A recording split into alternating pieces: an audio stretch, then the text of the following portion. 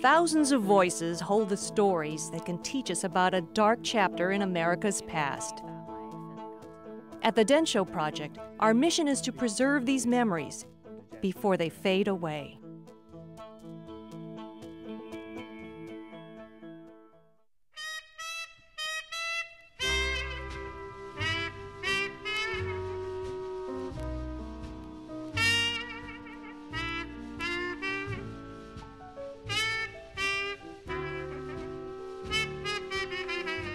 The first Japanese began emigrating to the United States in the late 1800s. By 1940, Japanese Americans were more or less settled into American society.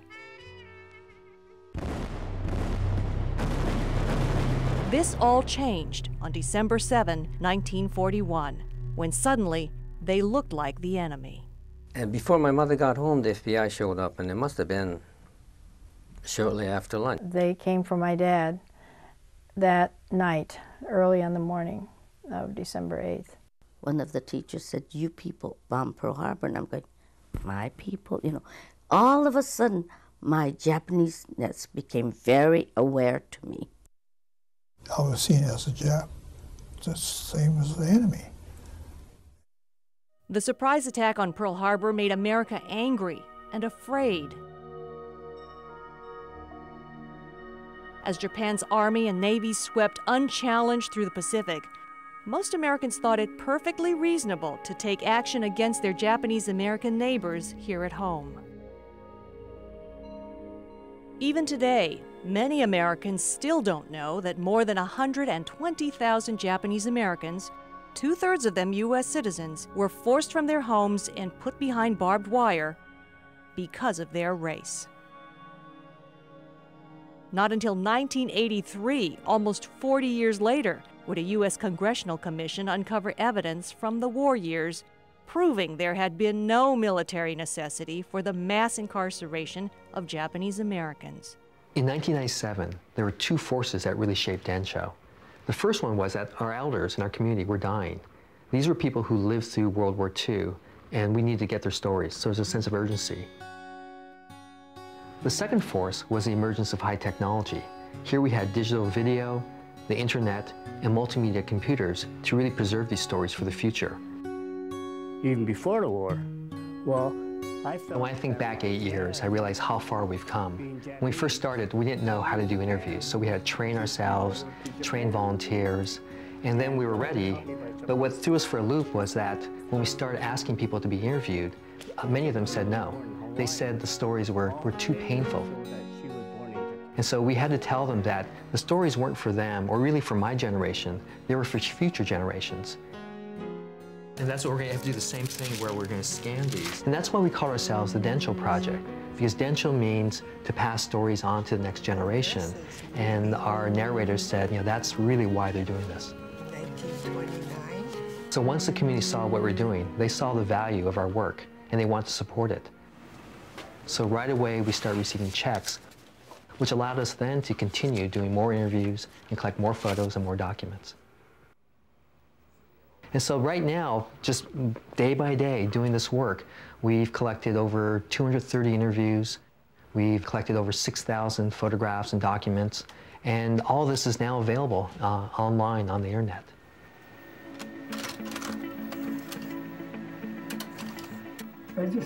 To make these unique materials widely available, Densho created a massive web database. With just a few clicks of a mouse, users anywhere in the world can see and hear entire interviews indexed by topic, complete with written transcripts. Or they can sift through thousands of historic documents and rare photographs pulled from basements and closets, then scanned into the database. As a result, Densho's web archive is not only a comprehensive living history, but an unparalleled resource for understanding what happened to Japanese Americans. There we go. Every year, over 80,000 people come to our website, and they come from all over the world. But what really excites me is that most of them are students. And that's important because our mission at Densho is education. We're not about just preserving the past, we're about inspiring the future also. For anyone who didn't live through World War II, the idea that the American government would put its own citizens inside barbed wire camps might seem beyond belief, not possible. Well, do you know what they were allowed to take with them? What they were limited to?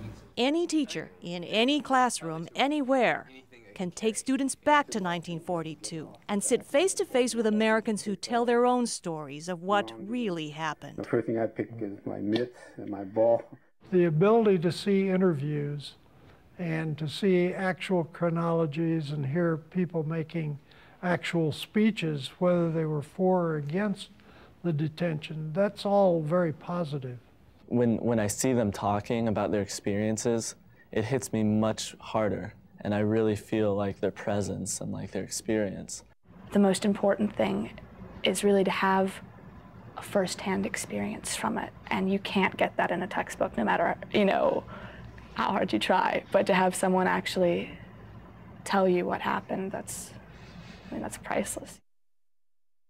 In 1988, Congress passed and President Reagan signed the Civil Liberties Act. This law mandated monetary payments and formal apologies to all survivors of the incarceration.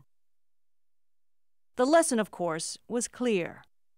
Anytime we single out a group because of how they look or what God they pray to, we undermine America's democracy. That happened during World War II, and it's happening again today.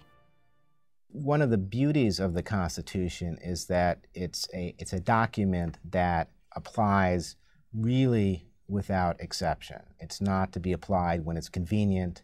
It's not to be applied when it's easy. It's really to be applied when it's hard. It's at those times where you have to be least willing to throw away your constitutional rights and really hold yourself as a country to those constitutional rights. Was that the first time that you... By bringing the lessons of the past into the present and the future, Densho promotes critical thinking as well as compassion and provides a vital perspective on the complex problems facing all of us today. During World War II, our country made a terrible mistake. We want people to understand this, not because we want to dwell upon the past, but we want people to make better, more informed decisions. I think it's really important that people know what happened. I think when you really understand something and you really know why this happened and what we did, can you prevent it from happening again?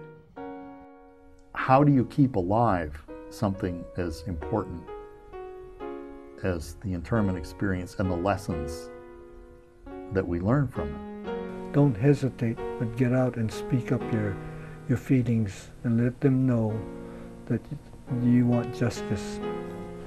And so we take the mistakes of history and determine for ourselves that in our lifetime it will happen never again.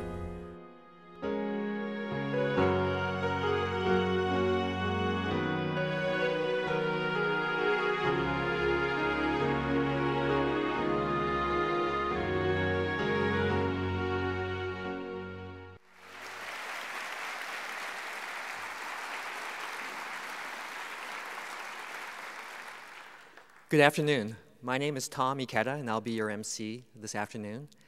The video you just saw shows you what Densho is doing to collect the stories of the Japanese-American community. This morning when I was talking with my wife about what I should talk about today, she also mentioned that I should talk about Densho's larger vision also, that the technology, the methods that we're working on and perfecting, our plan is to actually share that with many other communities beyond the Japanese-American community. Because the essence of Densho is really sharing stories. And by sharing these stories, we truly believe that as a society, as a world, that we will learn to be closer and learn to work together. And so that overall is the mission of Densho. And my wife said, make sure you tell people that it's much bigger than just the Japanese-American community. But today, on Veterans Day, one of the stories that we really want to share are the stories of our Japanese-American World War II veterans. And to start the program, I'm going to have Commander Dale Kaku of the Seattle Nisei Veterans Committee to lead us in the posting of the colors and the Pledge of Allegiance. Helping him will be Sergeant Christopher Ross, who's an active duty soldier who has already been deployed 3 times in support of the global war on terrorism. And he'll be presenting the U.S. flag. Presenting the Washington State flag would be Taro Yorita, a Vietnam War veteran. Presenting the Nisei Veterans Committee flag would be Joe Sasaki, a Korean War veteran. Presenting the 442nd Regimental Combat Team flag will be George Morihiro, a World War II veteran from the 442.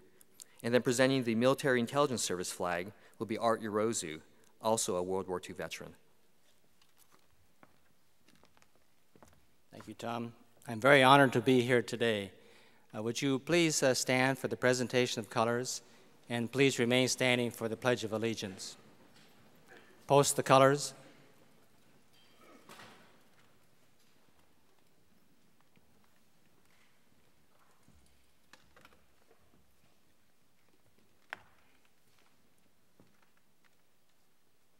Post.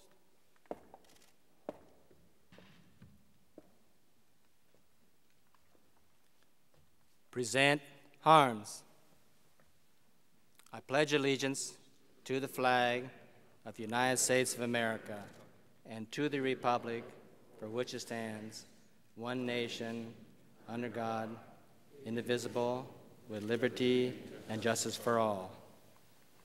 Order, arms. Color guards, post.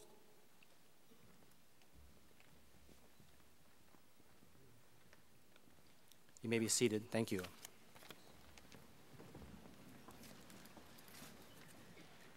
Thank you, Dale. It is, for me, so heartwarming and exciting to see so many here. We've been planning this event for about 4 or 5 months, but longer than 4 or 5 months, I've had an idea for doing this event for years, because the men that you see on the stage are very special to me. I grew up in Seattle in the 50s and 60s. And as many of the baby boomers in Seattle, Japanese Americans, we spent time at the MVC, the Nisei Veterans Committee clubhouse. And one of my earliest memories is actually of Santa Claus at the Christmas party. Because what I thought, it was so cool to have a Santa Claus that not only knew your name and could say it correctly, but was Japanese American. But the thing that really was memorable for me was something actually my older brother Dan noticed. He noticed after we had gone up and got our present that he looked at Santa Claus's shoes. And what he noticed was they were the exact same shoes as my Uncle Chuck's. And so we at that point we figured out that Uncle Chuck was Santa Claus. And that just gives you a flavor of, in some ways, growing up in the community as a third-generation Sansei baby boomer, that these men here were there, and I knew them really as sort of the dads and uncles of my friends, and really didn't know their stories. It wasn't until just recently, just in the last 8, 9 years, when I started doing Densho, that as a middle-aged baby boomer, I started actually talking to these men. And I didn't really know their stories, but what they started telling me about was that during the war, within months after the bombing of Pearl Harbor, their families were removed and they were sent to these camps.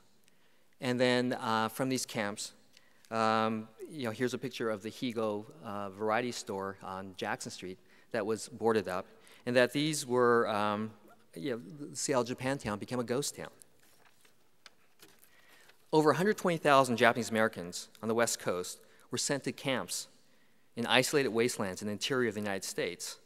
And it was from out of these camps that many of these men were asked to volunteer. During one of my interviews, this was about 6, 7 years ago, I had the pleasure and opportunity to interview Mas Watanabe, and he was one of the volunteers. And one of the questions I asked him was, what was he thinking when he was being asked to volunteer? Well, initially I was wondering, what the hell is this, But I think those of us who did react to it positively, I think we did the right thing. And to this day, well, regardless of what people think, I think we did the right thing in volunteering after being kicked in the butt. Why do you think so? I mean, what makes you think that that was the right thing to do? Because, gee, if you're going to live here, or you've got to be a part of society. You've got to do what is expected of you. And I had no problem volunteering. I don't know which was worse, being locked up in camp or going off to war. In my mind, barbed wires aren't very inviting. So that was just a snippet of one of the interviews I've done in the last 8 years. And in the next 10 minutes, I may just show you more of those clips from some of the veterans I did. But Moss and the other volunteers went down to Mississippi to do their basic training, to learn to become soldiers. And I just have some numbers in terms of who these men were. Your average age was 21, and your average IQ was 116, which was 8 points higher than necessary to become an officer in the Army. Your average weight, this was the one that was most interesting to me, was only 120 pounds also. The other thing that was interesting in talking to the men, and most of the men I talked with came from the western side of the state of Washington and the western side of Oregon. And they were very different than some of the veterans I spoke with that came from Hawaii. Because the volunteers from Hawaii had a very different experience from those that came from the camps. And to give you a sense of this, I'll share again some numbers. When the Army decided to allow volunteers from the Japanese American community, what they thought was, well, the population of Japanese Americans in Hawaii is actually similar to the level of population on the west coast of the United States. The big difference, though, was that the Japanese Americans in Hawaii were not incarcerated. They weren't put in camps. They were left to stay in their homes and to participate in society, whereas the men in the West Coast had to go to camps.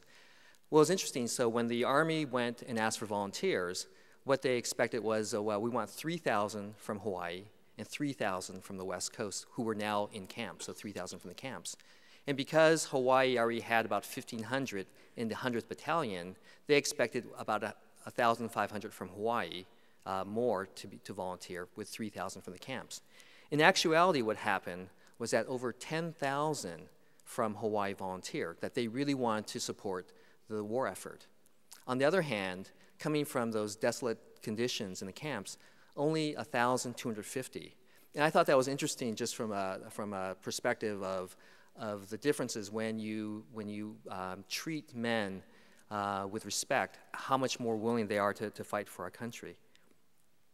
But what was interesting also was the culture clash. Because not only were these experiences very different, but they were very different men.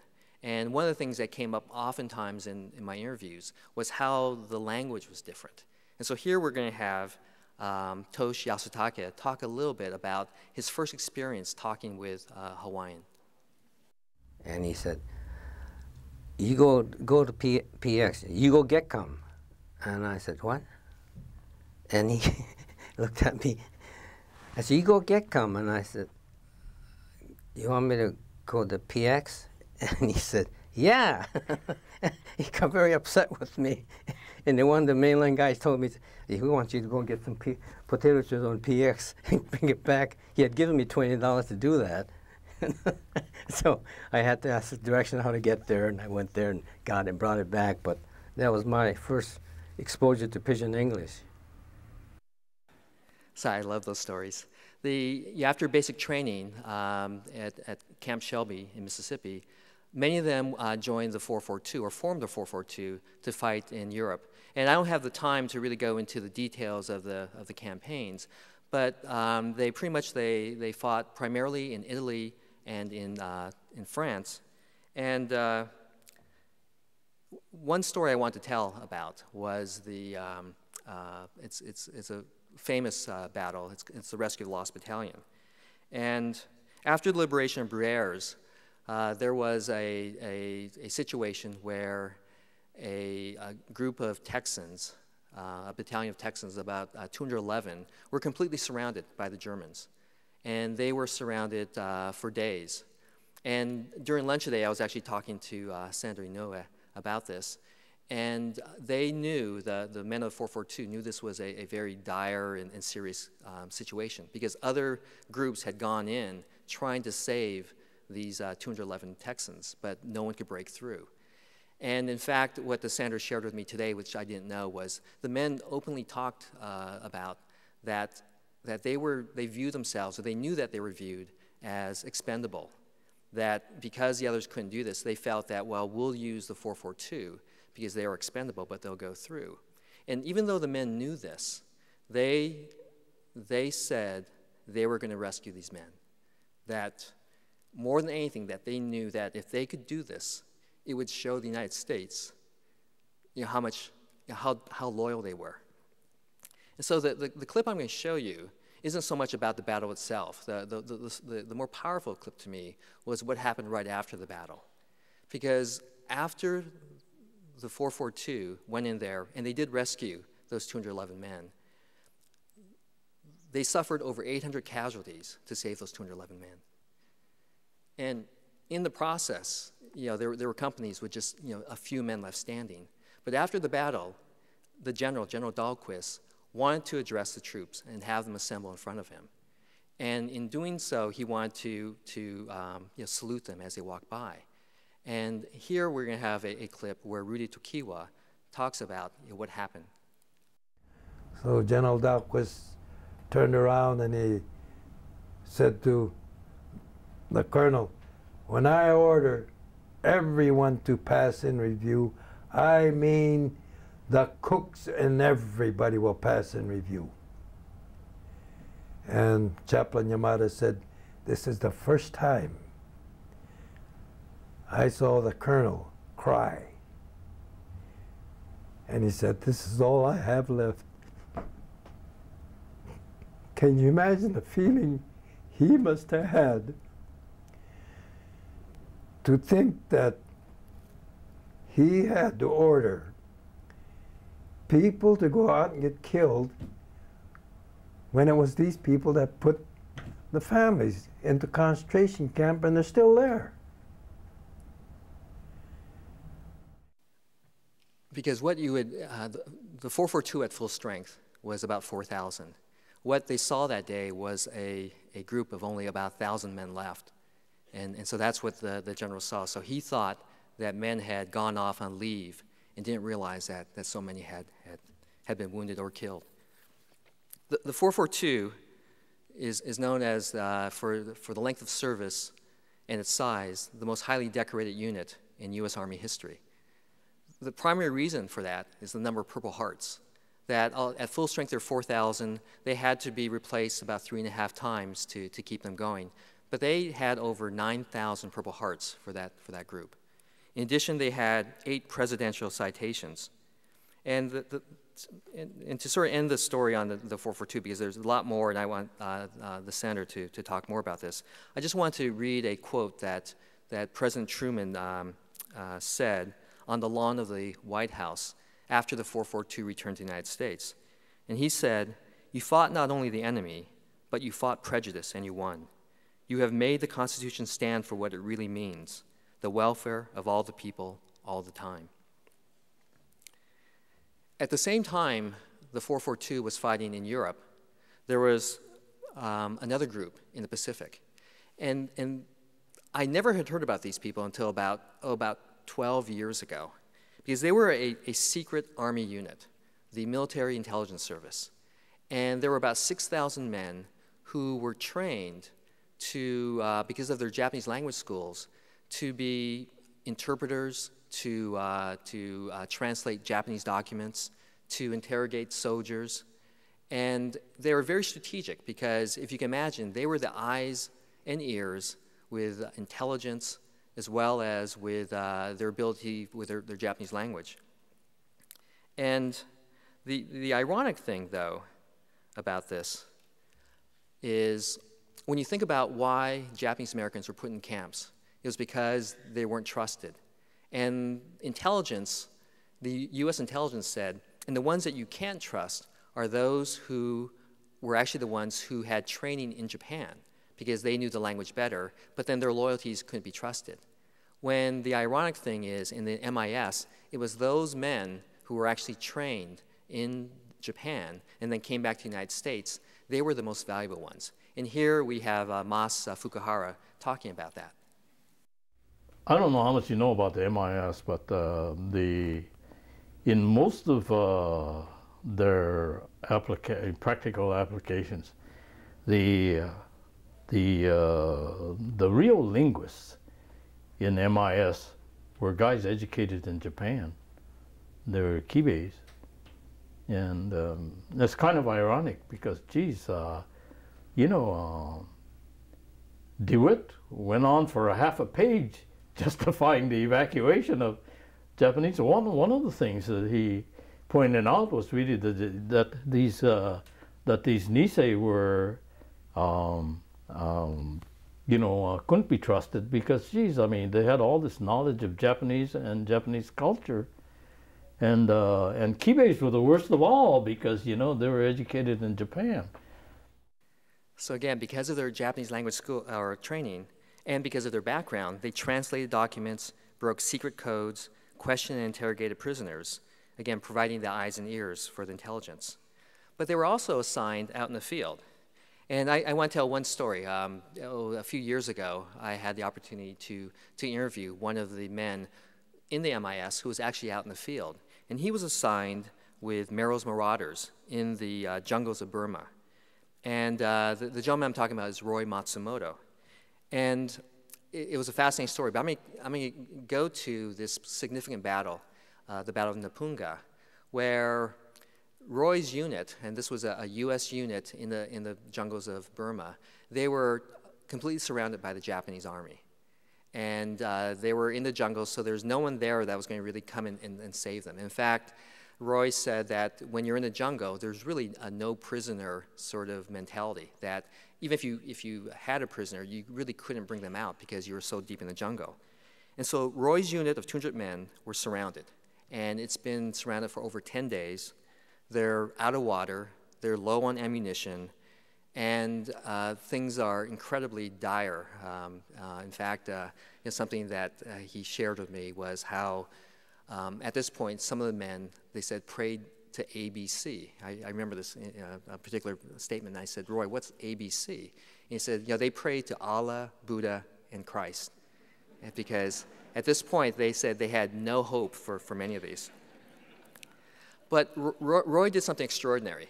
In the dead of the night, he crawled down across the line down to the Japanese camp to see if he could hear anything in terms of what the plans were for the Japanese. And what he overheard was that the Japanese were planning a frontal attack on the unit. They decided where the most vulnerable place to attack, and they figured that the Americans at this point were weakened. So this was their moment, that they were going to do a banzai charge at this one hill. And so Roy went back and informed the camp what was going on. And so what they were able to do was to set a trap, that where the Japanese thought the front would be, they actually booby-trapped the foxholes. And then the Americans brought all their submachine guns, all their automatics, and set them right there waiting. And then as morning came, as expected, the Japanese sent a wave of about 30 men as a first frontal attack. And they quickly got to those foxholes, and they stopped because they were confused. There was no one there, and they were waiting. And then they were shooting, and there was some gunshots, but they hesitated. And at that point, they realized that the Japanese would probably retreat at that point. And again, without any orders or anything, Roy did something extraordinary. And I want to show this on the next clip, what he did. 突撃に進め突貫突っ込め you know, all the things. And what gave you the idea to do this? Well, I mean, I don't want them to retreat, you know. I want them to get killed because we have machine gun waiting there. So what he did, because Roy had this Japanese language training, so what he did was he ordered in Japanese the soldiers to keep going forward. And so that way the trap worked. That was significant because what happened because of that battle, the Japanese suffered enough casualties that they then retreated, and the unit then was able to leave. And so to this day, the men there, those 200 men, all credit their lives to Roy Matsumoto, who happens to be on stage today also.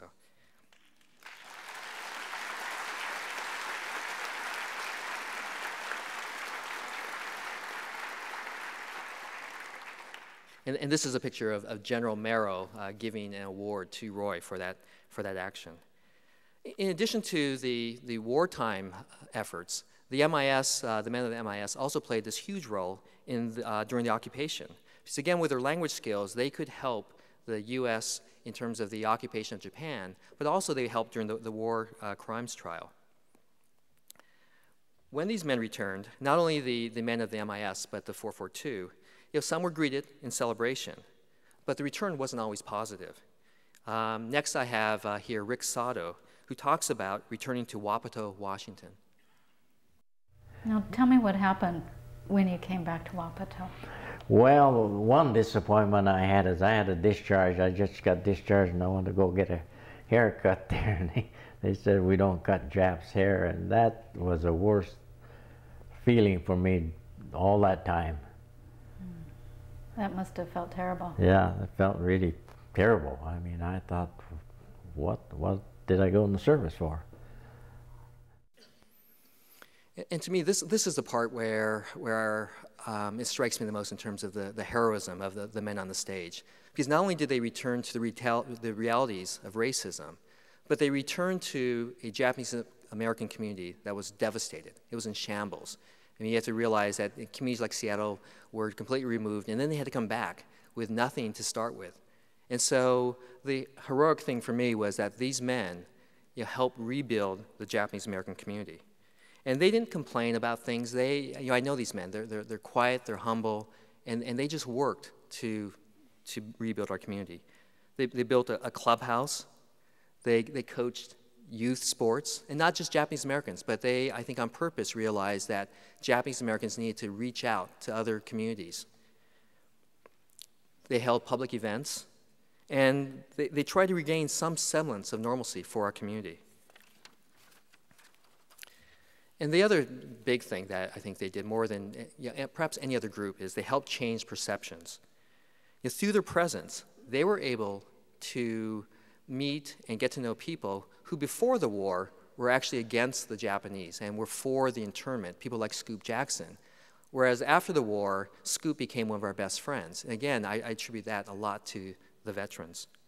And so at this point, I'm going to end right now by just, because we have other speakers, but just to say how thankful I am to the men on the stage, not just for their efforts for the war, but for what they have done for the Japanese American community. Thank you.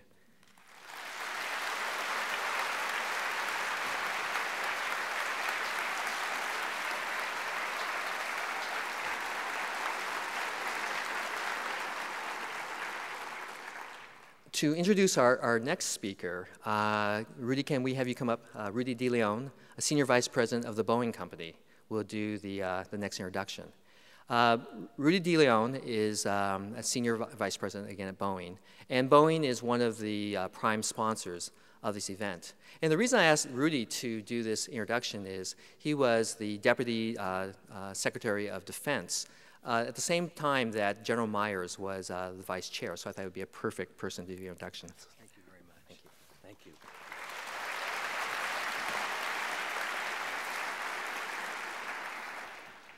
Well, thank you very much, Tom, for the introduction. And on this Veterans Day 2005, it's an honor for Boeing to be a sponsor of this event. We are in the presence of extraordinary men who have accomplished extraordinary things for America and our history. So, in particular, on behalf of the 160,000 employees of Boeing, we want to acknowledge all that you have done for our country on this Veterans Day. So thank you very much.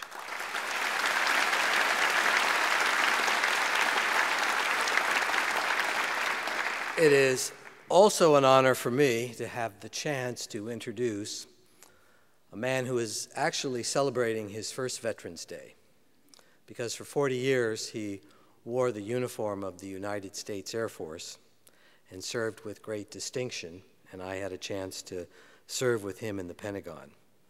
You know him as the 15th Chairman of the Joint Chiefs of Staff. I know him as a friend, a trusted colleague, and a man of unquestioned integrity. General Dick Myers began his service to our country upon graduation from Kansas State University, where he earned a degree in engineering and a commission as a second lieutenant in the United States Air Force ROTC. Now, with General Myers today, and I also need to acknowledge her, is someone who shared that 40 years of service to the United States, and that is Mary Jo Myers.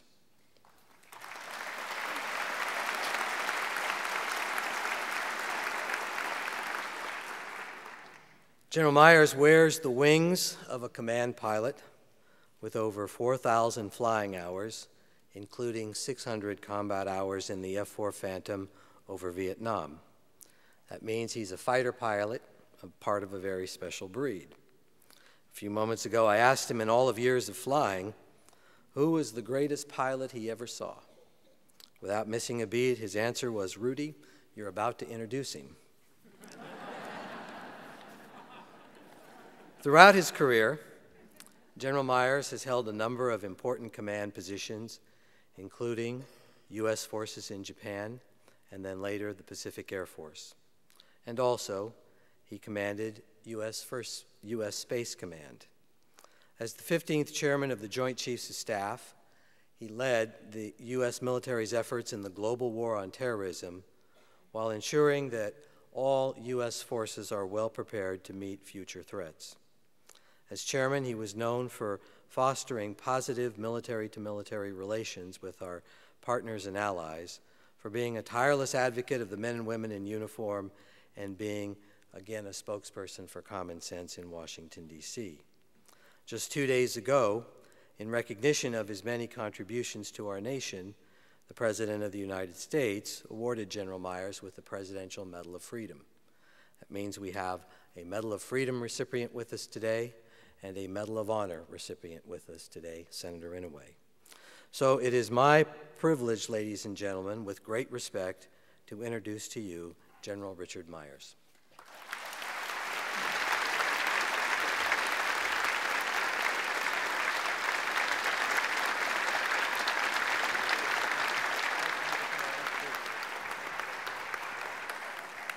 Well, thank you very much. It's a delight to be here, Senator Inouye and Governor, and all our other distinguished veterans and distinguished members in the audience. Mr. De Leon got it wrong in just one aspect. I never claimed to be the world's greatest pilot or fighter pilot. I do claim to be, before I retired, the oldest pilot.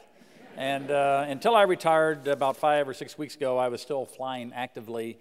And in fact, even after retirement, I went back to Hawaii for a week of relaxation, Mary Jo and I did, and was invited by the Hawaii Air National Guard to fly in the F-15 one more time as a civilian with them. The guy that took me up was a fellow named, his call sign was Mongo, not particularly distinguished, but Japanese American heritage, by the way. His real name was Sakai. And we had a wonderful flight, and it's always good to look down on the beautiful waters of Hawaii. So I claim to be the oldest, not the best. Let me tell you why I'm here. I got an email from a very good friend of mine, Yuzo Tokita. Yuzo and I started our Air Force careers pretty much at the same time. And after pilot training, we joined up in Germany at an F-4 unit. And it started a 40-year relationship of which we spent a lot of time together. And one of the first things I learned from Yuzo was the internment story and of his family here in Seattle and how they were interned in Idaho. And it was such an incredible story of which, if I knew anything at all, I didn't know very much. I mean, I don't think I was consciously aware of this chapter in our U.S. history. So it was a wonderful introduction to a wonderful community. The relationship has prospered, and he emailed me and he said, would you mind, Tom Ikeda and others said, would you mind coming out here? And I said, well, for the first Veterans Day, as a veteran, not as somebody wearing the uniform, I can't think of a place that I'd rather be than in Seattle, Washington, with these great men. And I thank you for the opportunity.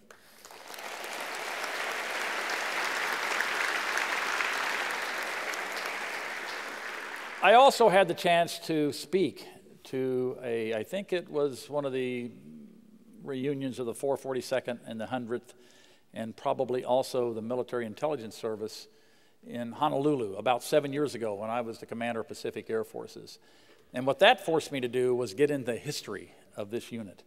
And so as I prepared to speak to them, I got into the history, I read, and then I listened to stories.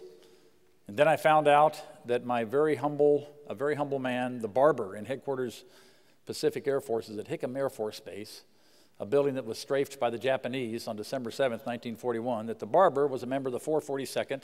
Fred was an artillery spotter, but you didn't know this unless you knew the history, unless you kind of pried it out of Fred to find out how he went through Italy and through France and the deeds that he did. So that piqued my interest as well. And then, of course, I served for 2 of my 4 years as chairman of the Joint Chiefs of Staff with a fellow named Rick Shinseki. Rick Shinseki was Chief of Staff of the Army, as you know, from Hawaii, great Japanese-American patriot, and that also piqued my interest. And then of my 40-year career, I spent almost 6 years of that in Japan.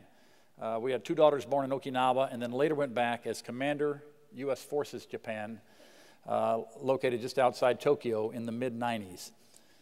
Let me tell you one small story from that time, and it's really my wife's story because I was not present, but I know this story very well because it's one that it moved us greatly.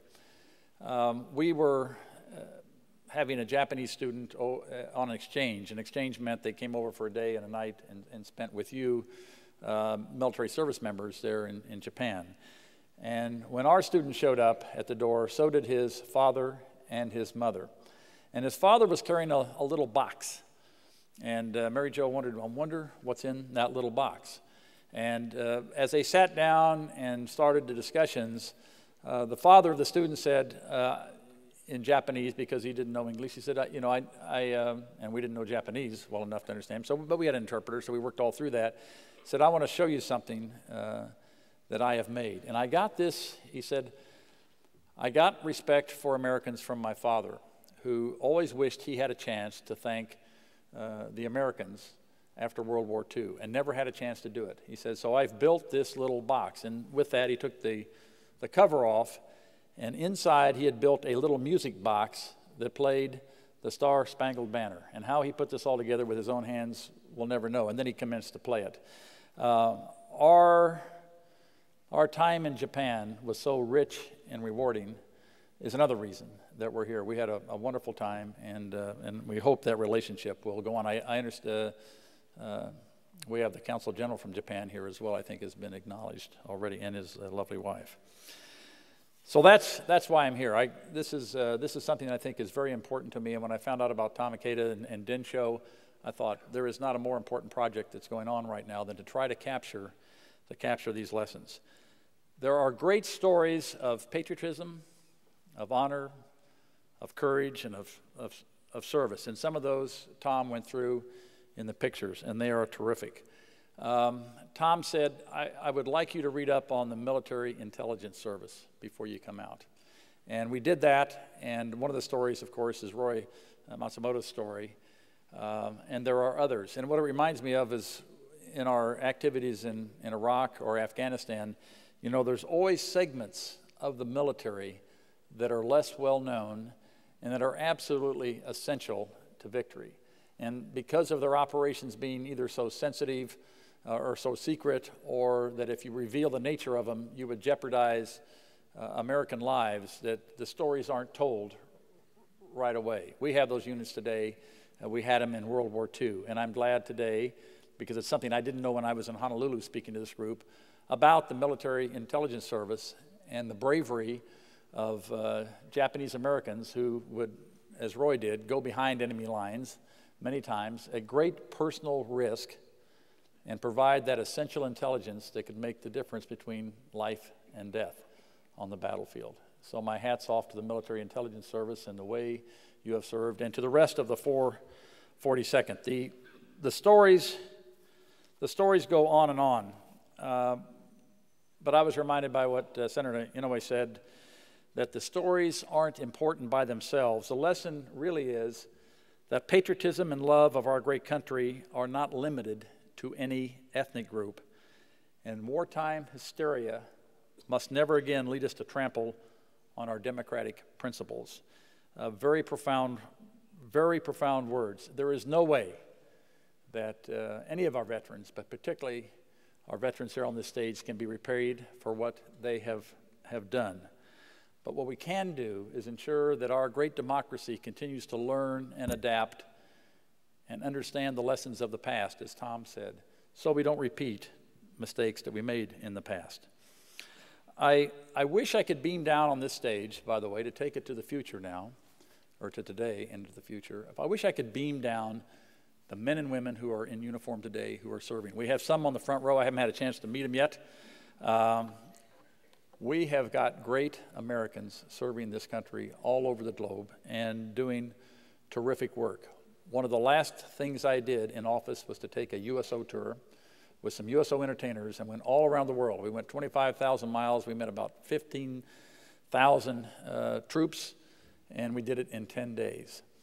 And what you find out is that our people that are deployed understand what the mission is, understand the seriousness of the threat of global terrorism, are willing, as these gentlemen were, to sacrifice themselves to make us safer, and to understand that there's more to their mission than just doing their mission. Most of them are involved in orphanages or improving medical clinics or helping with schools all over the world, but in Afghanistan and Iraq. I mean, the day job in Iraq is tough enough, but most of the people I met would talk about what else they're doing for the Iraqi people, because they have respect for them and they want to give them the same hope that these gentlemen gave to us and to our friends in Japan and into Europe.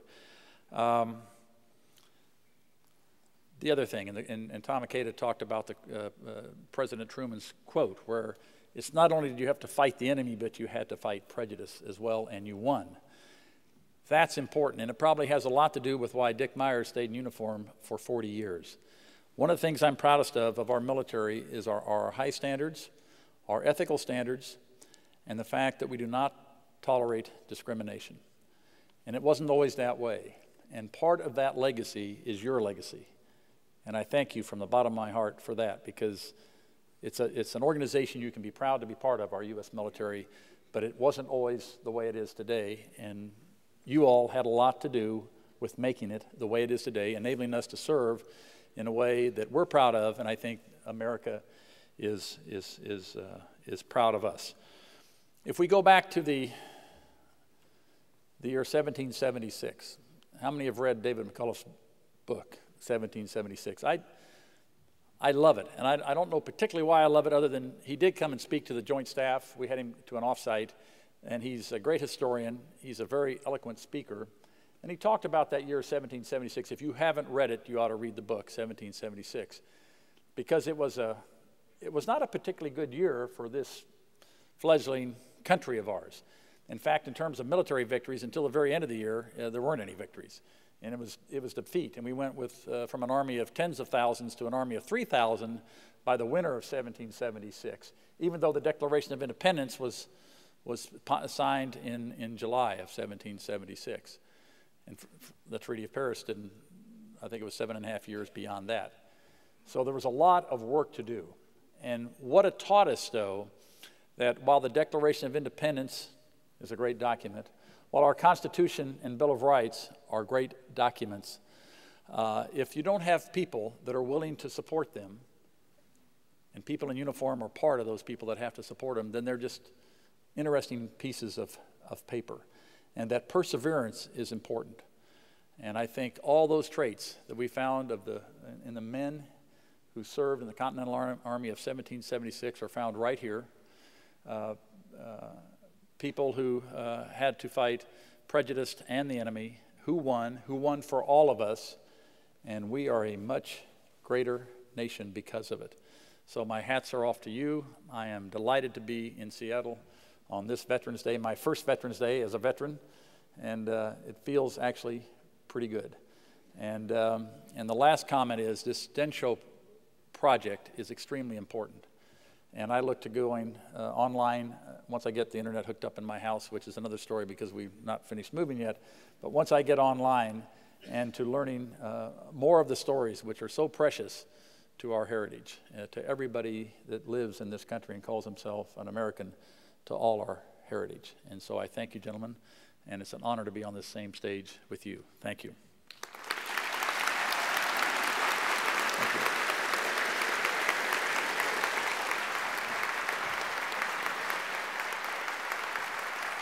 Thank you, General Myers. Please, another round of applause. Thank you.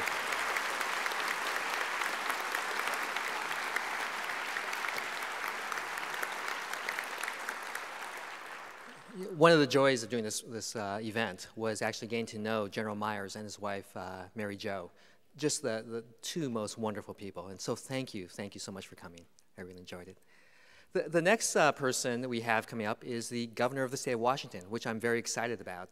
And Governor Gregoire, if you could come up. And as she's coming up, I just wanted to say this is my first chance to meet her.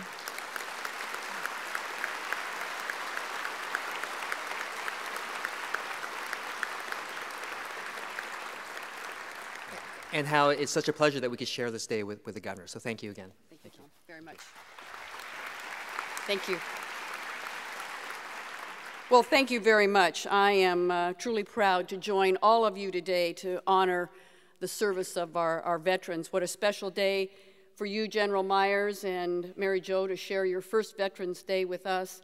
And it is always, always, always, Senator, a delight to have you come back to your second home state, that state of Washington.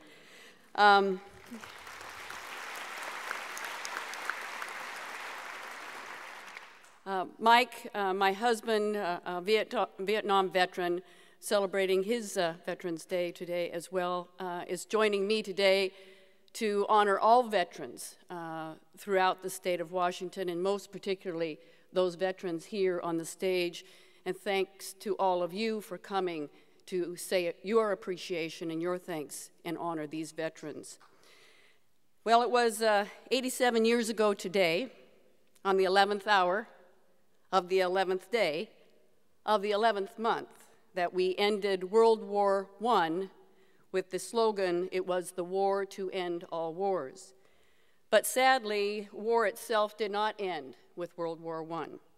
And since that day, so long ago, our soldiers have answered the call to service again and again.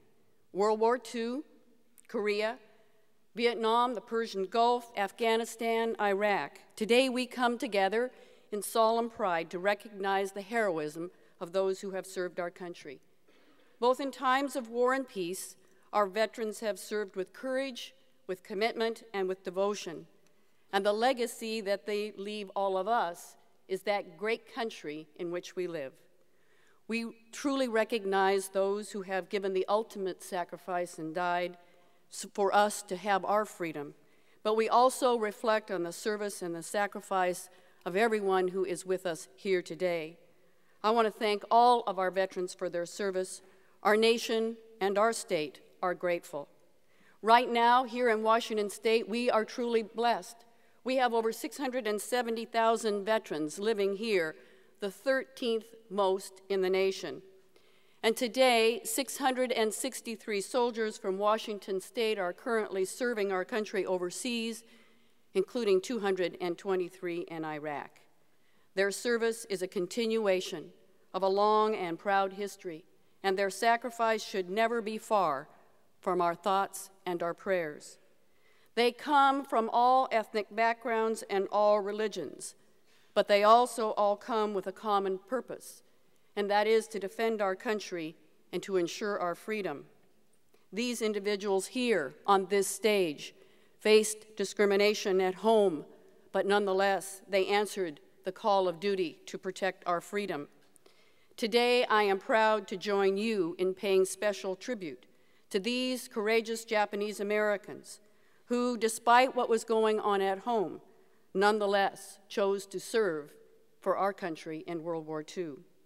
I am proud to be in the presence of so many veterans, from these veterans and their families who stood behind them as they served.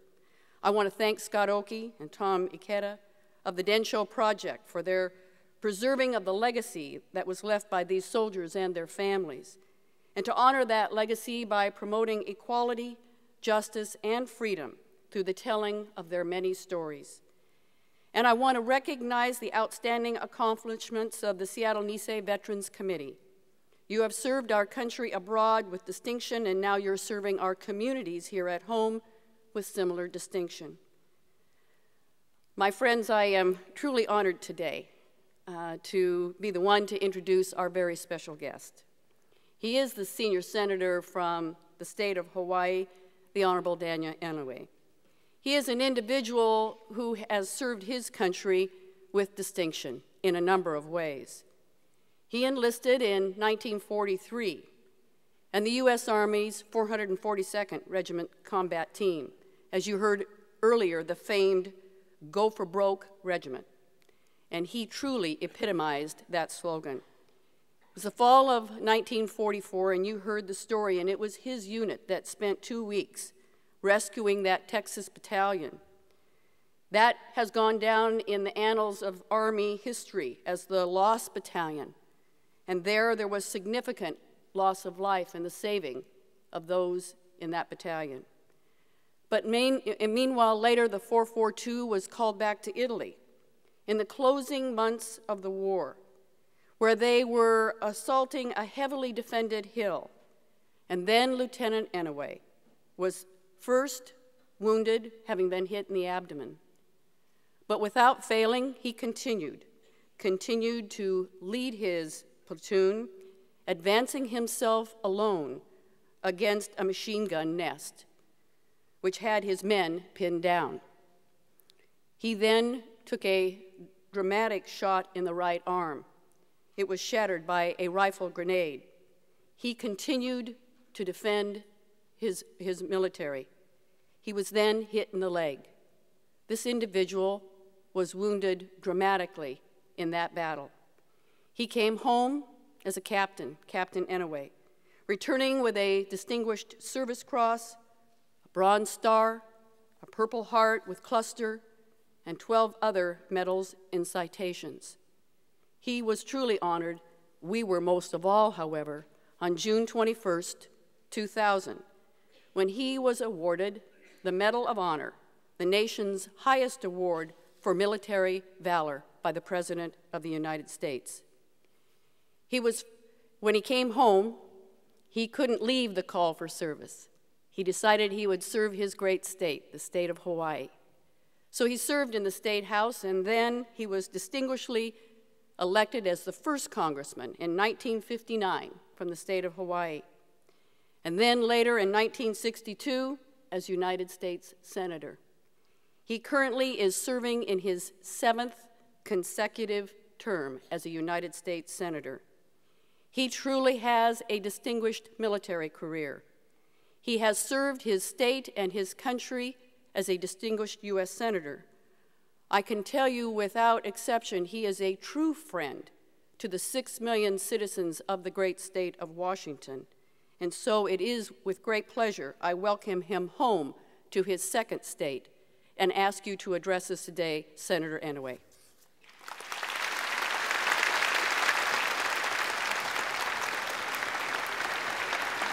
Thank you. Thank you so much. Thank you for coming. Very much.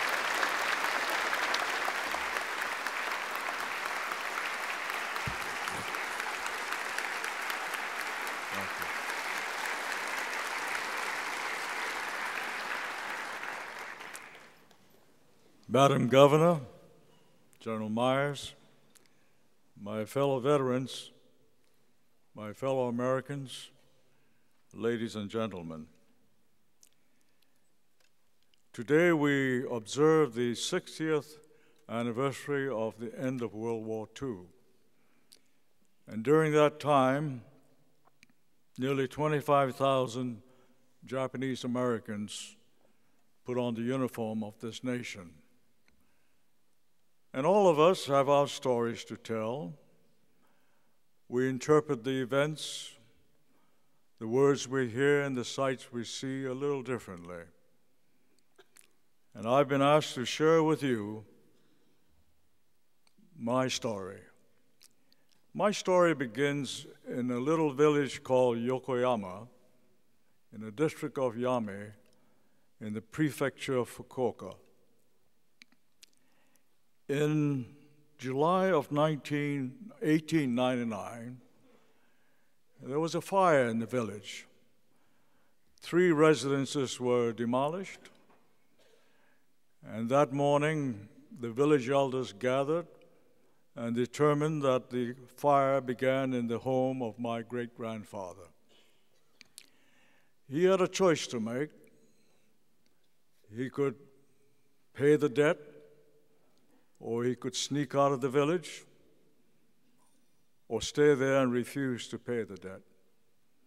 The only honorable way was to pay the debt. And so he summoned his first son, the eldest, my grandfather, and directed him to take his wife and his firstborn, my father, to Yokohama to meet with the recruiter from a place called Hawaii to work in the plantations. And so they traveled from Fukuoka, from the south of Japan, and nearly walked all the way to Yokohama. There he signed on, and after 30 days on the high seas, arrived in Hawaii.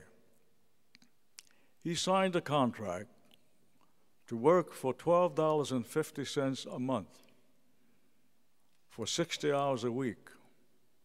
My grandmother, for the same work, $7.50 a month. That was the beginning. There were thousands of others, their grandparents, their great-grandparents, who left their villages painfully to travel to the mainland or to Hawaii.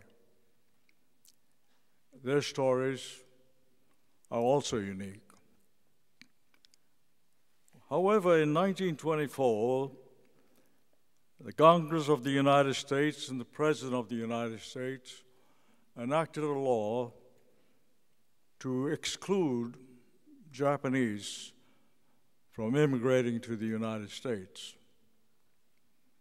There were no laws for the French or the British, but the Japanese were not permitted to immigrate. And furthermore, they added something, a provision that said those who were in the United States as immigrants from Japan could not be naturalized. My father was a child of 3, and he spent most of his life in Hawaii, but he could not be naturalized until 1953.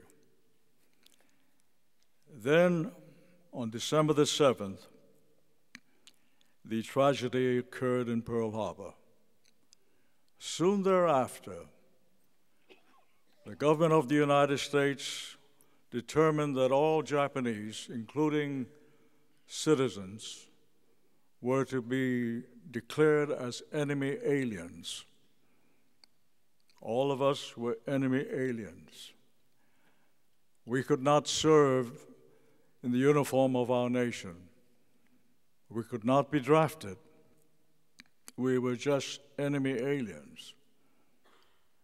And then soon thereafter, an executive order was issued, 9066, establishing 10 camps. And these camps in government documents were referred to as concentration camps to house 120,000 Japanese and Japanese Americans living on the West Coast of the United States. That is the beginning of the story. Well, we petitioned the government of the United States to give us an opportunity to serve. to demonstrate that we're just as good as anyone else. And finally, the President of the United States issued another executive order in which he declared that Americanism is a matter of mind and heart.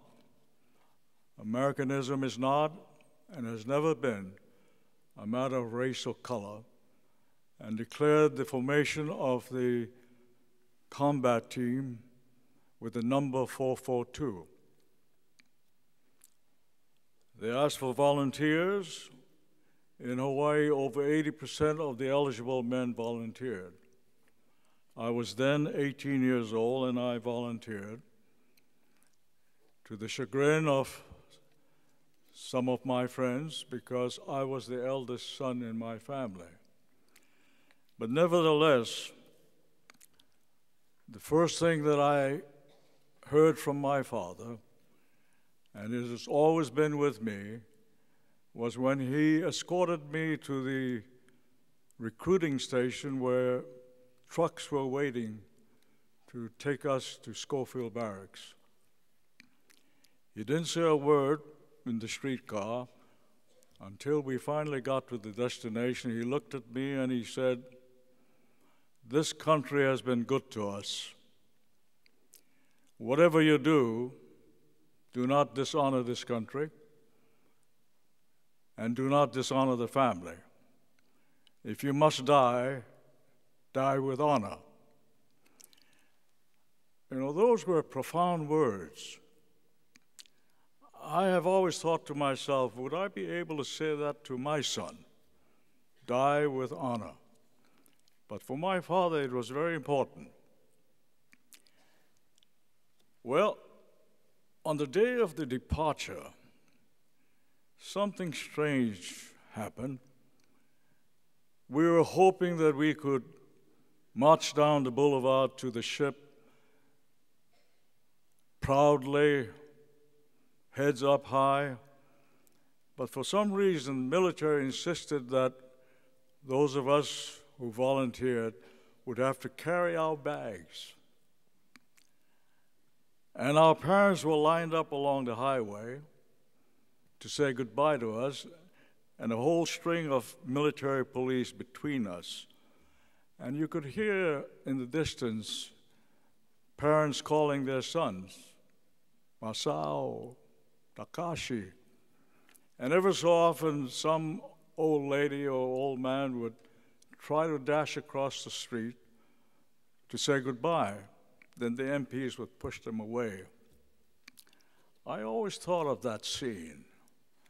It was demeaning and somehow not right, because we looked like a bunch of POWs when we should have left Hawaii in grand style, because many of them never got back. Well, we got on the ship, and like all men, we were looking forward with some anxiety, but we had no idea where we were headed for. When we landed in Oakland, the word filtered to us that we were headed for Mississippi. And the only thing that many of us could think of was Mississippi. That's where they lynch people. Well, they put us on trains, and because we looked like POWs, the train never stopped during the day. All of the stopping was done at night to stretch our legs. But when we got to Mississippi, we had the surprise of our lifetime. We were greeted by Red Cross ladies, and all were white women. In Hawaii, I can't think of a single restaurant that had a white waitress. All the service was done by Chinese or Japanese or Filipinos, and to have a white woman serve you coffee, it was a special treat. And then they opened their doors to us, opened their farms. But then we received a letter from the governor of Mississippi, and the company commanders of the regiment were directed and ordered to read that letter to the men. So on one Saturday, all the men of the regiment assembled at their company areas, and the letter was read by the company commander. And it said, "Welcome to Mississippi. While you are here, we are pleased to tell you that we will treat you as white men.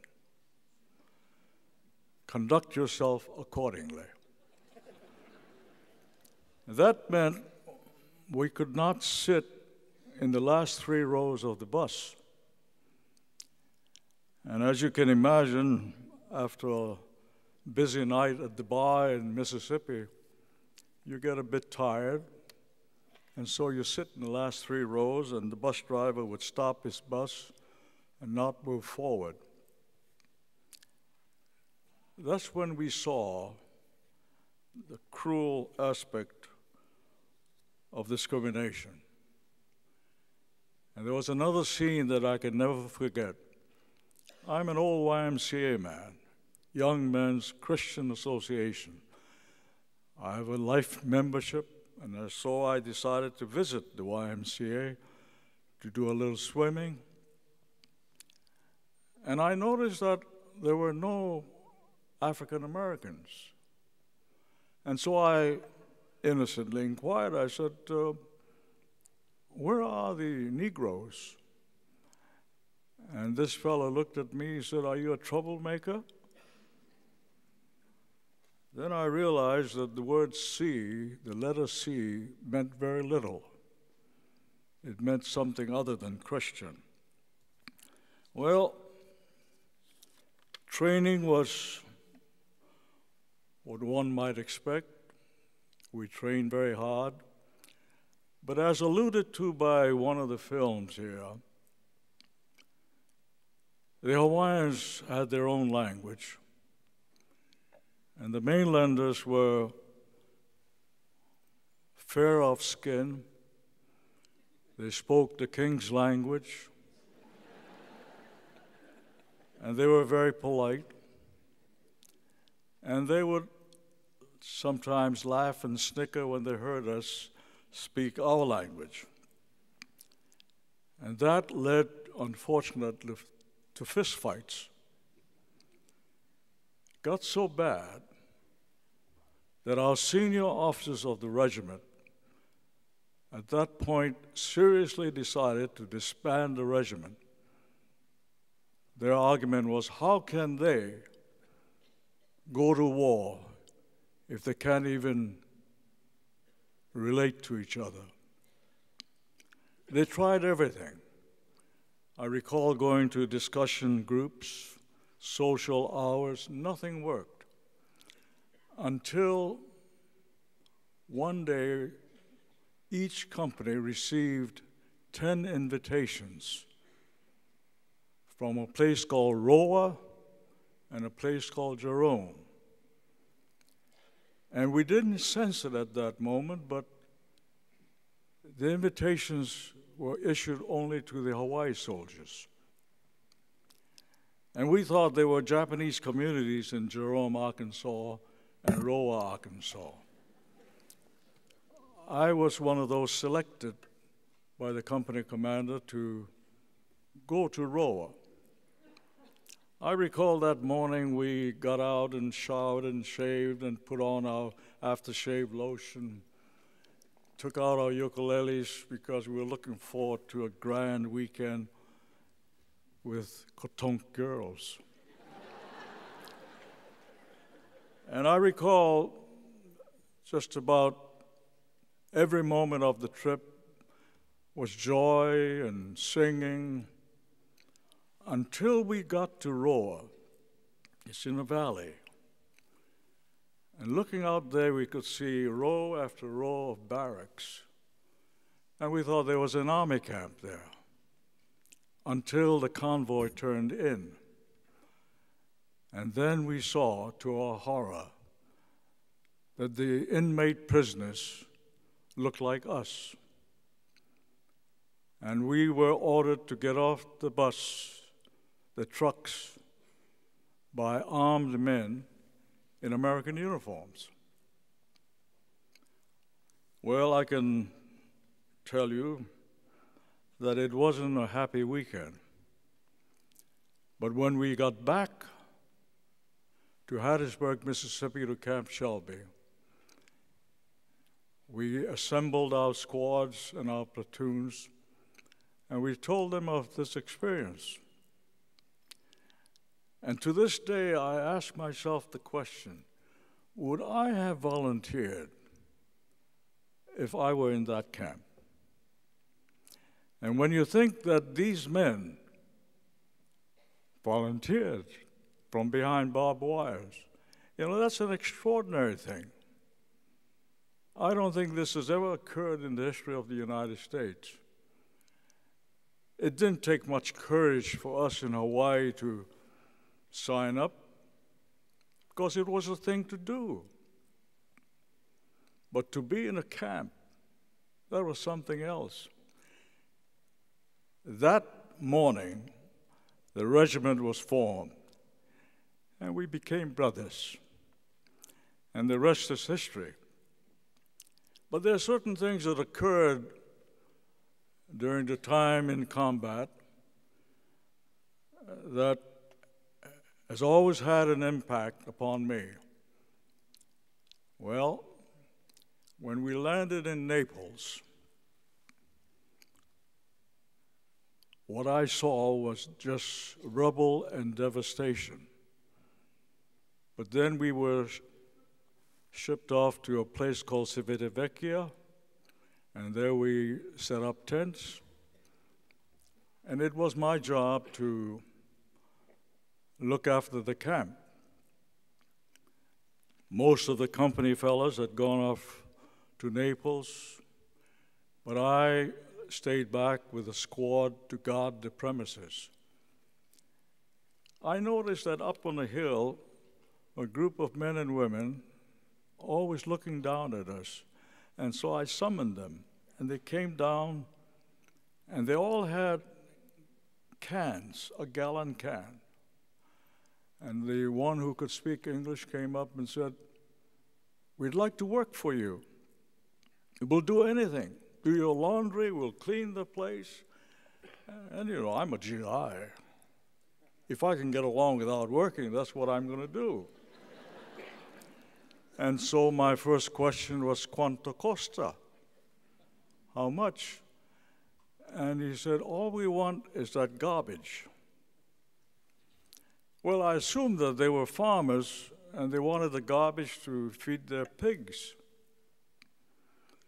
So I said, "Go ahead." They rushed to the can and began eating. You know, I've never seen starvation like that. That was my first real experience with war, where innocent people are involved. Then the next day, my squad and I were given the opportunity to go to the city. And the first human being to greet me was a little boy. And he says, "Come, my sister." He was selling his sister. Some were selling their mothers. I have a sister, I have two brothers, and I could never imagine my brother selling my sister. But that was war. They were starving. That was my introduction to war. But then we had our first battle. And I recall early that morning, before we crossed the line of departure to get into the attack, I was then an assistant squad leader. I inquired of all the men, "What were you thinking about last night?" Knowing that this is our first battle, and some of us may be killed, some may be injured. all 11 of them gave the same answer in a different way.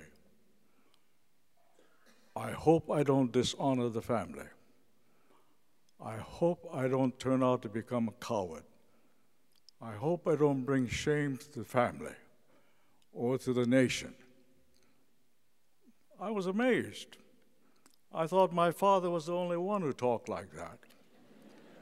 But here they were, speaking of honor. Well, on that first battle, we lost Ralph Ensminger, captain, who was our first company commander. And I lost my best friend, who wanted to be a physician. See, I was in pre-med when I signed up. We had already planned our clinic.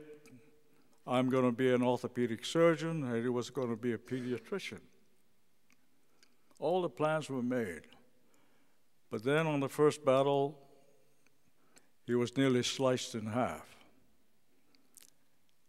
I must confess that I was filled with anger and a feeling of revenge. And I must have been rather cold, because from that moment on until 1953, I could not cry. It's a strange thing.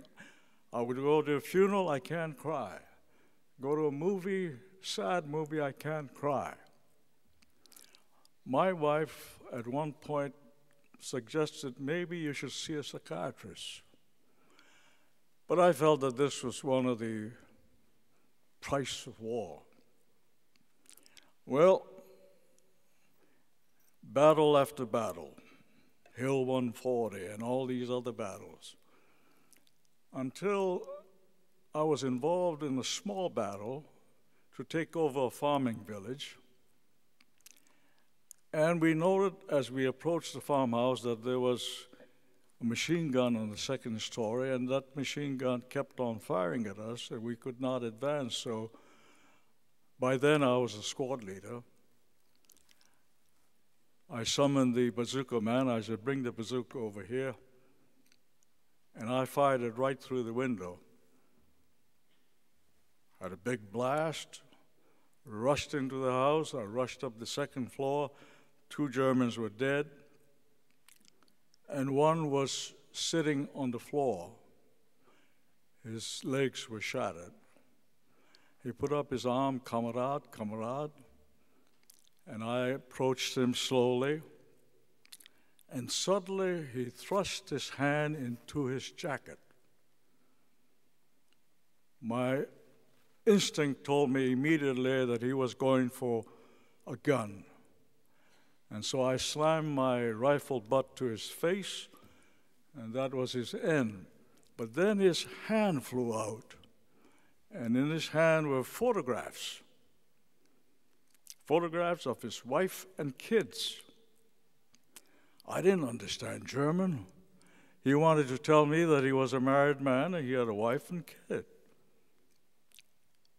Well, from that moment on, I looked upon every enemy as being either a son or a father or an uncle or lover or brother. He was no longer the enemy. He was a human being. So I went to the chaplain and I says, I don't think I can kill anymore.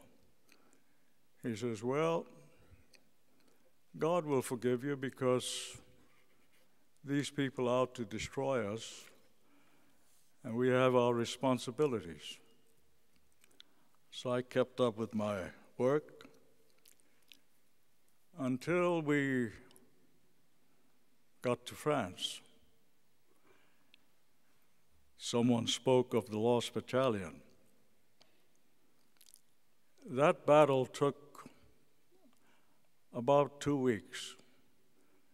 Those 2 weeks included the attempts by the 36th Division to rescue their own men. When they failed, they called upon us to do the job. And we knew that we were called upon because we were expendable. But yet, we welcomed this opportunity because up until then, there were numerous battles after battles, but nothing to grab the imagination of people. We felt this was the opportunity. A battalion of Texans surrounded by troops equivalent to a division. And they're calling upon us to bust through that line. Well, in 5 days, our casualties numbered 800, and over 250 of them were dead. And I recall the retreat parade that was held 2 days later when General Dahlquist wanted to personally acknowledge our valor and to thank us for heroism and for rescuing his fellow Texans. When I looked down, I was then a lieutenant. Our company had 8 men. When you consider a company has 197 officers and men, the company commander was a staff sergeant. 8 men.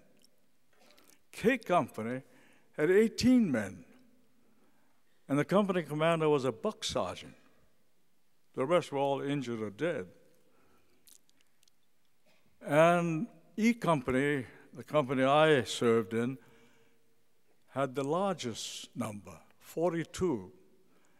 And we sort of slink back because we felt that maybe we didn't do our part. We survived so well. The band that usually has about 36 men had about 15 left. It was a strange band with 1 trombone player, 1 trumpet player, 2 drummers, 1 bass, but the music was glorious. It was then that General Dahlquist turned to our colonel and said, "I ordered you to have the men assembled. You decided to disregard my order." I can understand that when he sees 42 in E Company as the largest contingent, the band with 15 men. Well, he was supposed to have given us a plaque and given a speech. But when he learned that this was the regiment, he found that he could not utter a word. Well, I was then a fresh lieutenant, so my regimental commander called me in and said, "We will now go to the south of France to have limited combat duty, to replenish our forces, but you'll be the convoy commander." "Convoy commander, sir?" He says, "Yes, you'll sit in the first truck, and at certain intervals, you will stop the convoy so that the men can go out and relieve themselves. After all, they can't ride for 8 hours on a stretch without stopping." And so I took my job seriously. And when I thought that we were outside the cities, I would call out, and the call was, "Piss call."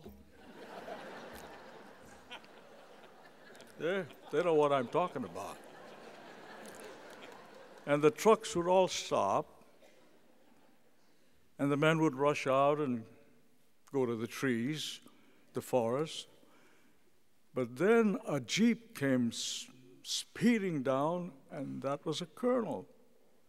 "What the hell are you doing?" I said, "Sir, this is piss call." He says, "I know that. Half the regiment's pissing in town." First lesson. Well,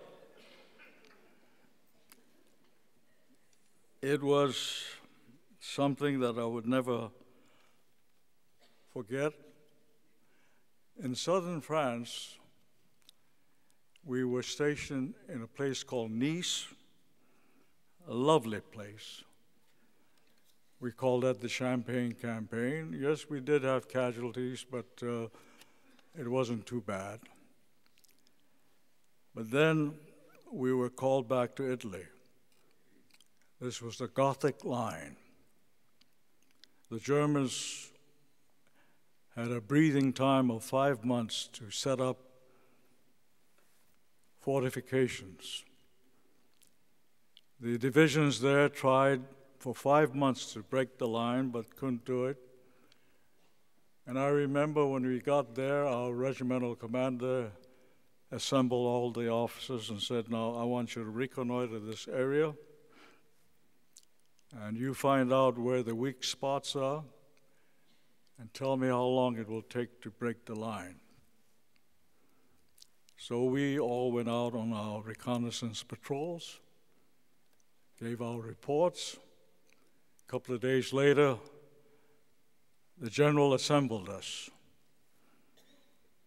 the head of the 92nd Division. It was like a scene in the movie Patton, huge stage with a flag in the back and the general standing in the middle. "Gentlemen, welcome to Italy. We have been here for 5 months trying to break this line.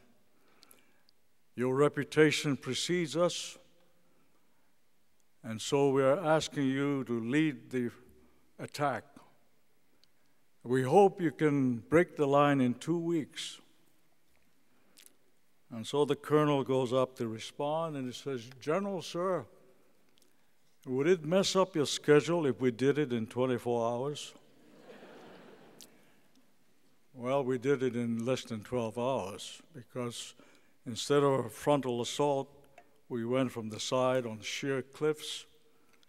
But I still recall the night before when we were told, this is not going to be easy, but if you should slip and fall, don't scream. You know, that's a strange order to give. One man did fall, and he did not scream. All you could hear was the thump when it hit the bottom. Well, the attack began at 9 o'clock in the evening. We were up on the top by 5 o'clock in the morning, and we waited, and the Germans came out lining up for breakfast. And the word was passed down, the captain will fire the first round, and after that, happy hunting. Well, that company of Germans got demolished, and we broke the line. Then a few days later, this was in April of 45, you should keep in mind that just prior to this battle, all of the officers were gathered at each company headquarters. And for the first time, our company commander said, "I want you to take an oath of secrecy." I didn't know what oath of secrecy was, but we did. And his message was, "I'm going to tell you something, and you're not going to share it with anyone. You're just going to keep it to yourself and conduct yourself accordingly. The war is over. The Germans are now negotiating and discussing, but we must maintain the pressure. And if you tell your men that the war is over, there'll be no pressure, so keep it up." That was a terrible order, knowing that the war will be over and knowing that all of us wanted to go home. Well, on April 21st, that was my final battle. On that day, I was wounded and sent to the hospital. But there's something happened in the hospital that has always been part of my life. The 92nd Division had a policy in their field hospital that whenever they gave a blood transfusion, and in those days the blood came in bottles instead of plastic bags. On each bottle was a taped tag: name, rank, serial number, unit. I had 17 transfusions. In fact, the chaplain thought I was ready for confession, and I said, no, I'm not quite ready yet. But 17 transfusions, all from the 92nd Division. And the 92nd Division was made up of African Americans. I had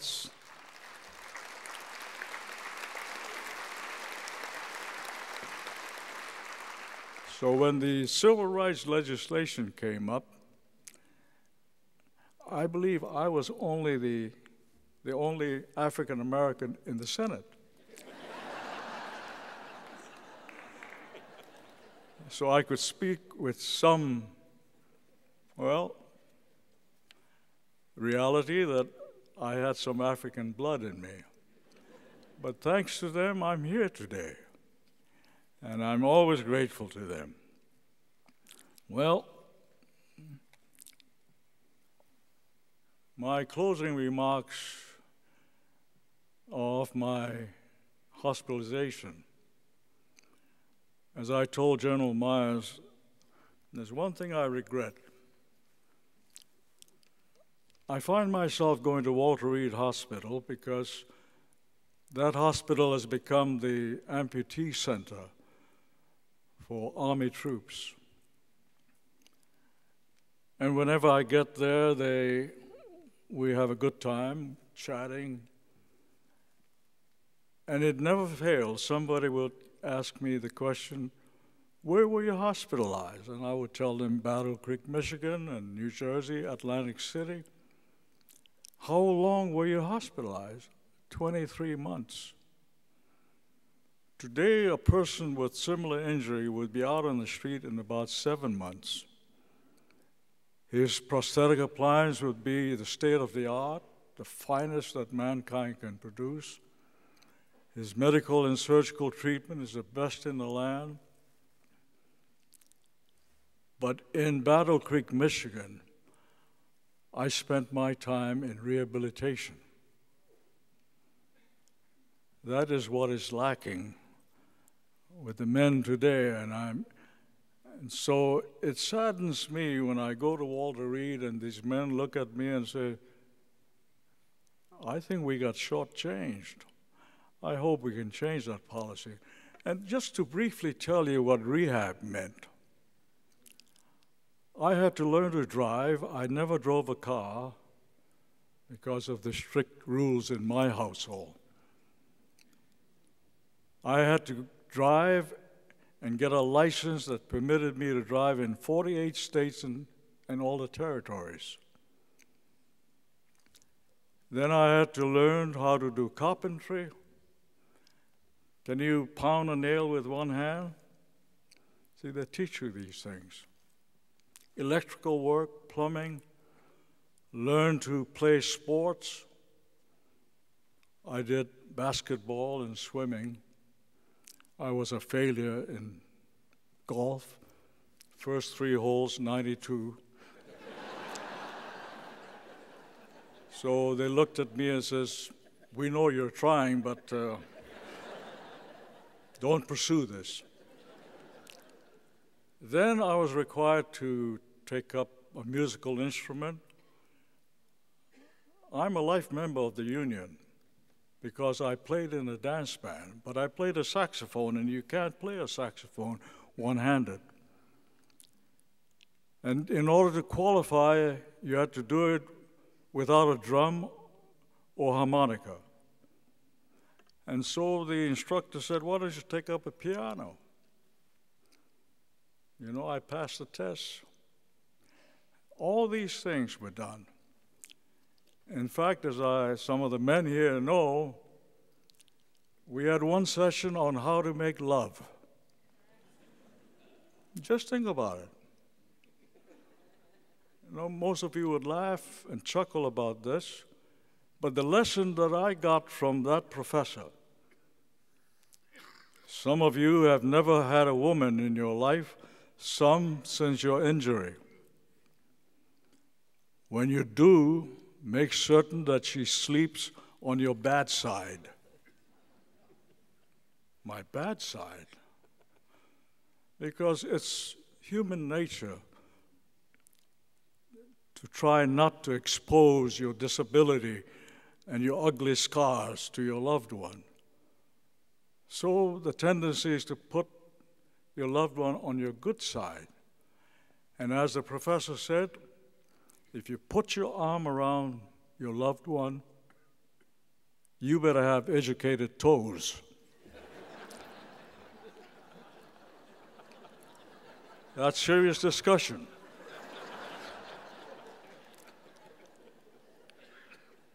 Yep.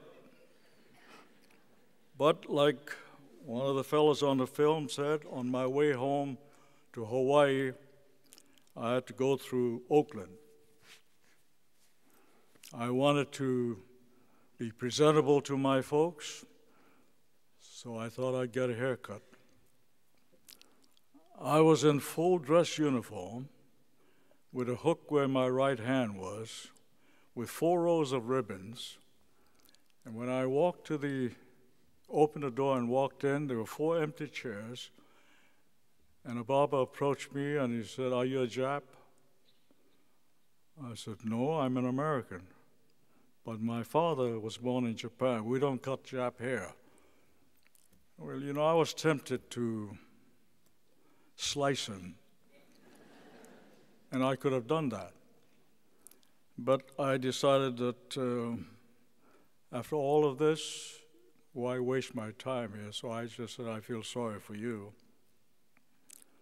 But when I got back in Hawaii, a so-called racial paradise, I was invited to lunch at a very fancy restaurant.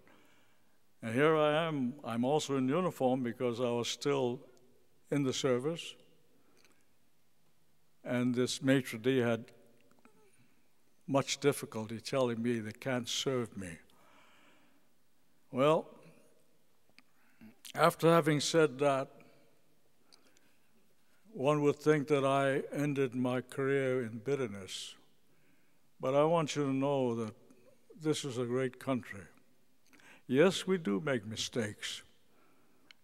But as a great country, we acknowledge making mistakes. And when my country apologized, just think about it. How many nations would apologize? This country did. The redress wasn't that important as far as I was concerned, the monetary compensation, but the apology and the acknowledgement, that was something. Well, I serve in a great country. I'm proud to do so.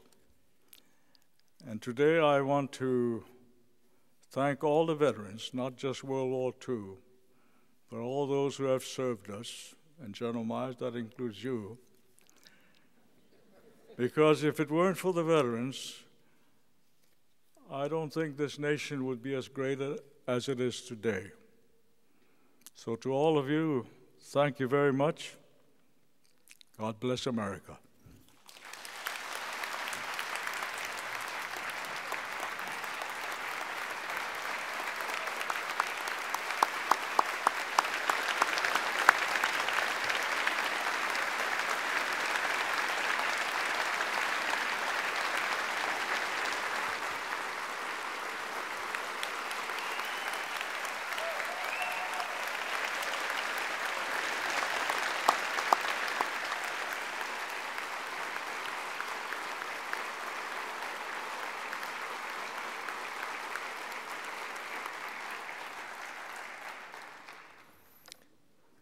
Thank you so much, Senator, for sharing your story.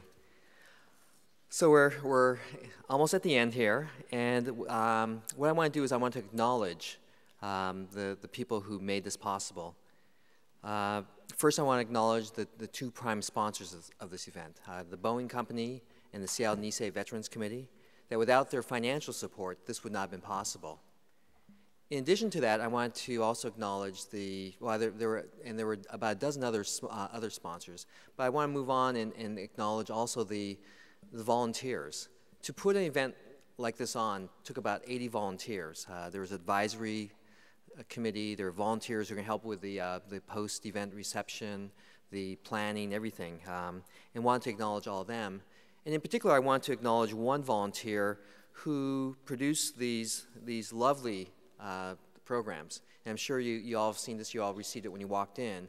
But this was done by Sharon Nakamura, who's in the audience, and I want to thank Sharon for this.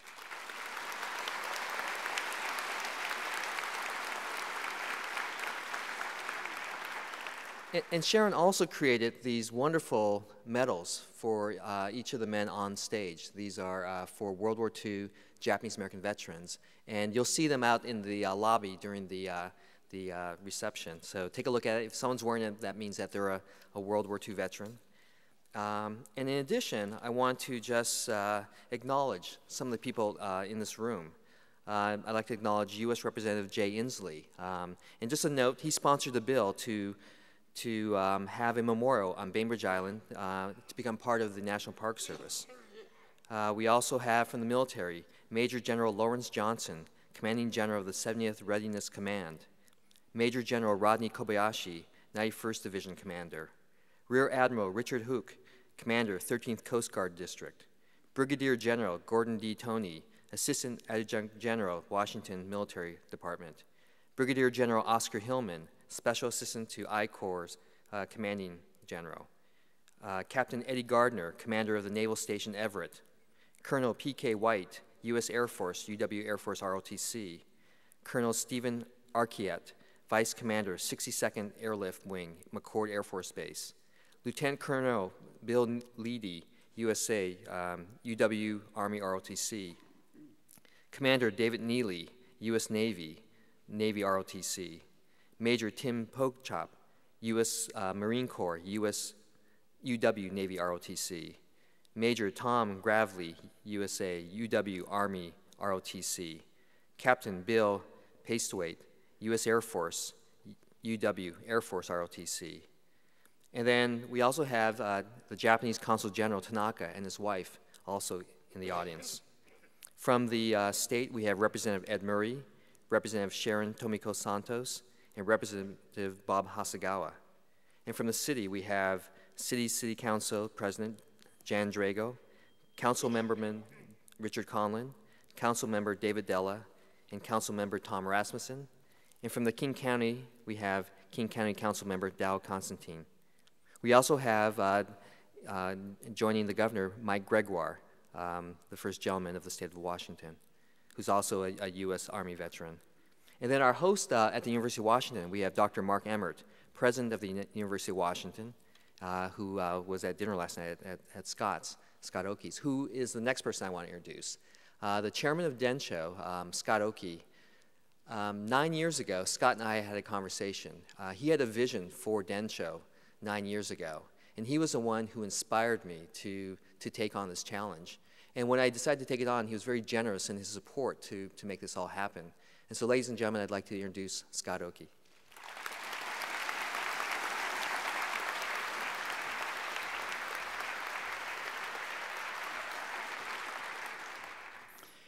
It is truly hard to believe that it's been 9 years.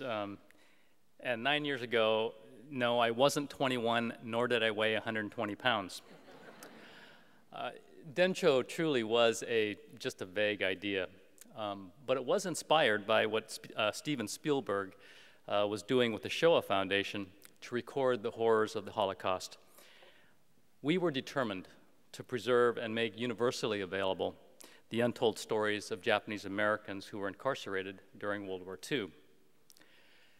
The original idea was to try to digitally record interviews and create a very rich archive of oral histories with all of these survivors in the first person, and to attempt to preserve as many salient yet different points of view as possible. As it turned out, the stories of Japanese American World War II veterans were of particular interest because they told us of the incredible sacrifices that were made to win the war. Many of these men volunteered from behind barbed wire to serve our country with distinction and honor while their families remained prisoners in the camps. More than 650 never came home. Those who did helped build America in the post-war era. Our community and nation owe a huge debt to these men. I'd like to thank Senator Inouye for making the long trip to this Washington from the other Washington. You are loved and admired by the Nikkei community. You put a face on the many sacrifices that have been made by all veterans. Senator, you are indeed our living national treasure.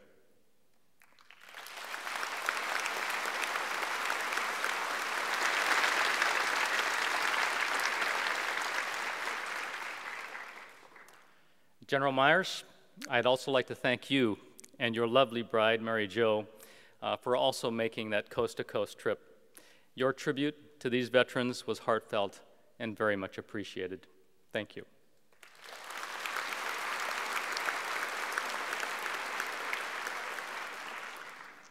And Governor Gregoire, we are delighted and honored that you have chosen to actually be with us here today. You have many things you could do. You're here with us today, and it is meaningful. Thank you.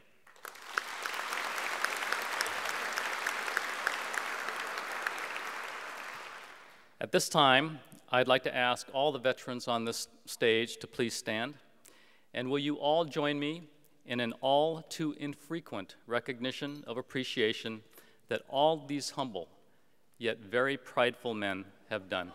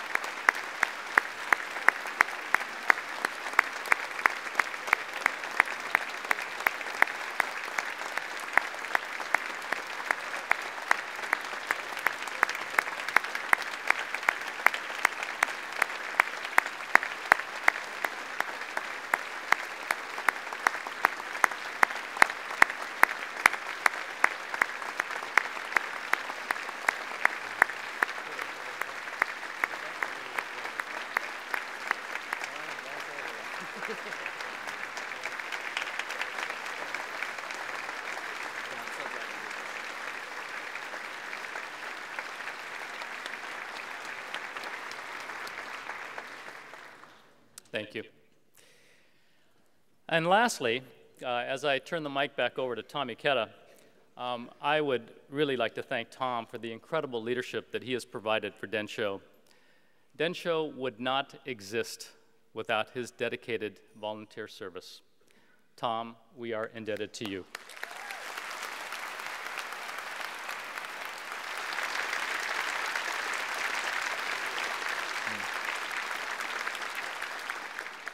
Thank you for your patience. Thank you for being here.